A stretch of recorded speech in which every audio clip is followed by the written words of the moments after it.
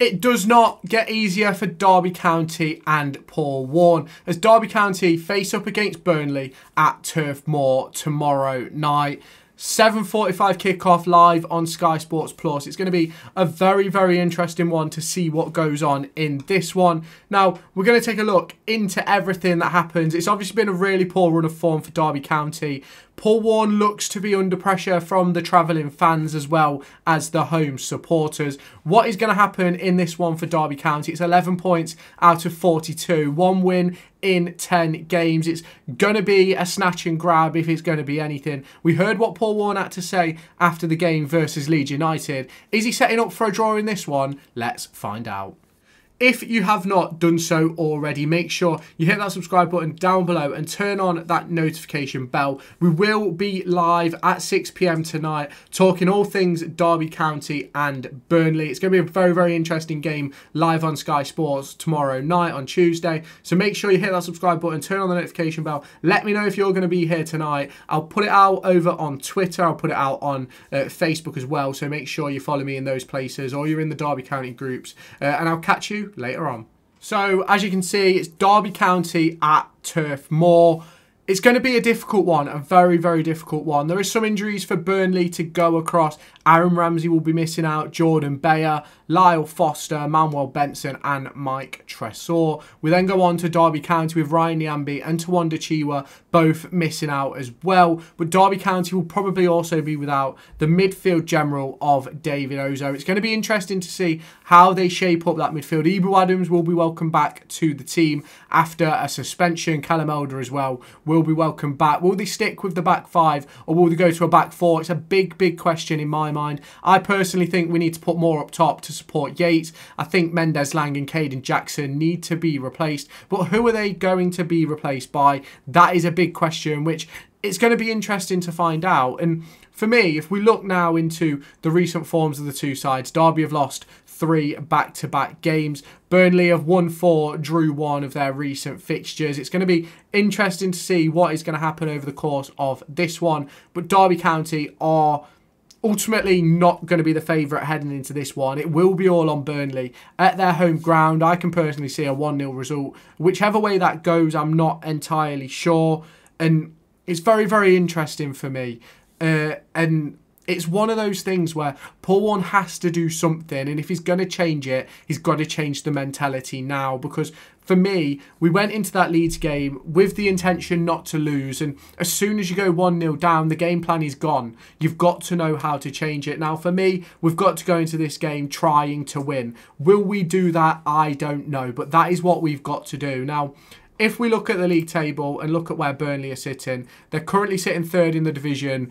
10 wins, 7 draws, 2 defeats, 37 points on the board, just 2 points behind top of the table, Sheffield United. They're obviously quite safe in that relegation battle, as you can see, 7 points in the relegation battle, playoff battle, 7 points between Burnley and Watford. You go down to Derby County in 16th place, 20 points for us, and you go down to the relegation zone, Plymouth Argyle, 17 points. Now, we do have a superior goal difference to practically all the teams around us, and that will probably help us coming into this rough period when it comes to the end of it. But there's a world of possibilities that we can end up down in this relegation zone come the end of December. You obviously look at Hull City, just 5 points behind. If they can get their act together, Pompey, we face them. Plymouth Argyle have already picked up a draw against us as well. So if we look at home form for Burnley, 5th place in the division, 5 wins, 4 draws, no defeats. Now, it could scream a Derby County 1-0 win, but it probably doesn't. When you look at the away record of Derby County, 19th place, 1 win, 3 draws and 6 defeats. And you look at the last 5 matches for both teams, Burnley sitting top of the league, 13 points. Derby County sit down in that relegation zone, just 2 points from their previous 5 games. If we go and look at the Burnley side, they've obviously got a really good manager in Scott Parker. I think he's really, really good at this level. They've got a selection of good goalkeepers. You go to the defenders as well. Connor Roberts, really good. John Egan, really good. Joe Worrell, a really, really good player. And they're just a really good side. You look at the midfield, Masengo, Hannibal, really good players. Josh Brownhill, Josh Cullen.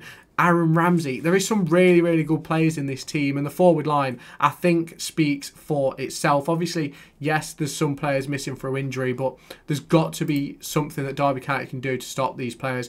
Brownhill, top goal scorer with 6 goals. Jaden Anthony, the top assister, with 2 assists. You look at their best player, Egan Riley, with a 7.49, Connor Roberts 7.36 and a 7.34. Now, if we look at the league table, they don't concede many goals. It's 7 goals in 19 games. They don't score many either, just 24 in that same period, whereas you go down to Derby County, 22 goals scored, 26 goals conceded. This is going to be a very, very interesting one to cover.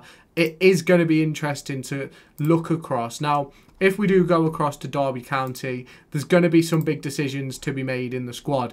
You obviously look at the defensive line. Are we going to stick with Curtis Nelson, Nat Phillips and Erin Cashin as a back 3 and bring Elder in on the left wing as left wing back, Kane Wilson on right wing back? Or are we going to go back to a back 4? Some big questions across my mind. The midfield is going to be hugely questioned. Ebo Adams has to be the one to come back in, but how is it going to shape up around that? I can't see Ben Osborne being available, so it's probably going to be Kenzo Heldmine and Liam Thompson ahead of Ebo Adams. And the forward line for me has to be Dejon Brown and Jerry Yates as a 2. But how you structure that behind, I don't know. But we need more. And I don't think Mendes Lang and I don't think Caden Jackson have been good enough to warrant guaranteed starters. And as a captain, I don't think Mendes Lang has been that good this season. So we've got to see what is going to happen. Now, we're going to get ourselves across to the lineup builder and predict what the team might be. Well, we look at the team that we played versus Leeds United, ultimately a team that the intention was not to lose. Rather than to try and snatch a win, it was to not lose. And ultimately, I do think there's going to be changes. For me, and I know this is going to sound stupid, I want to stick with the 5 at the back. I do want to stick with the 5 at the back. I'm not saying that it's the absolute right decision. I'm going to bring Callum Elder back into that position. I'm going to put Ebo Adams in midfield and Kenzo Heldmine. And I'm going to go with a front 2 of Dejon Brown. Now, will this be the team that we play? Probably not. Probably not at all. I can't see Paul Warren giving Dejon Brown that opportunity. And ultimately, it is going to be a difficult game for those forward 2, which is where you could ultimately bring in James Collins to play alongside Jerry Yates. But we need some creativity in midfield. So you have to play Kenzo or Marcus Harness in that midfield to be sort of the link between. Now, Ebo Adams and Liam Thompson, you know what you're going to get from them. They'll work hard, they'll tackle, they'll rat about. But ultimately, they don't offer you much in a sense of going forward. Now, would I start Kane Wilson at right wing back? Yes. But I think there's an opportunity where Joe Ward could step in here and be a creative force for us in this game. We're going to need set pieces. We're going to need crosses in order to get us through. And it's going to be interesting to see what Paul Warren does actually shape up with, because I'm going to show you right now what I think he'll actually do. Now, where is the 4-3-3? That's what I think Paul Warren's going to do. I think he's going to shape up in a 4-3-3, something like this. Obviously, Ebo Adams in the midfield, Cashin, Nelson and Phillips. I think he will play Caden Jackson and Mendes Lang with Jerry Yates up front.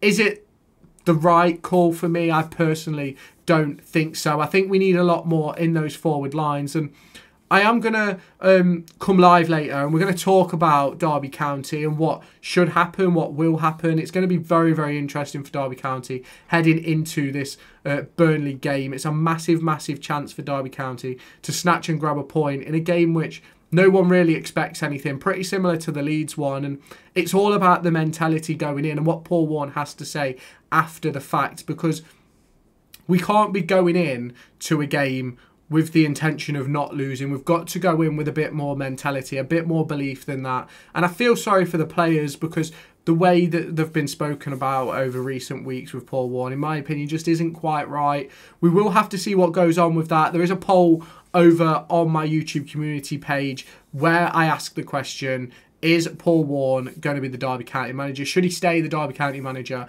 Go and answer the question over there and let me know what you think. Now, we've looked ahead to Burnley, we've looked at team predictions, we've looked at the league table and danger men for Derby County to deal with. But let me know your thoughts down in the comments and hit that subscribe button. Turn on the notification bell. I will be going live later on today, around 6 PM, to talk through Derby County versus Burnley, to see what you lot have to say and what you lot think. Maybe even jump on a couple of games as well after. So let me know your thoughts down in the comments. Make sure you're here for 6 PM. It's going to be very interesting. I'm really intrigued to hear what you have to say. I'll catch you later on.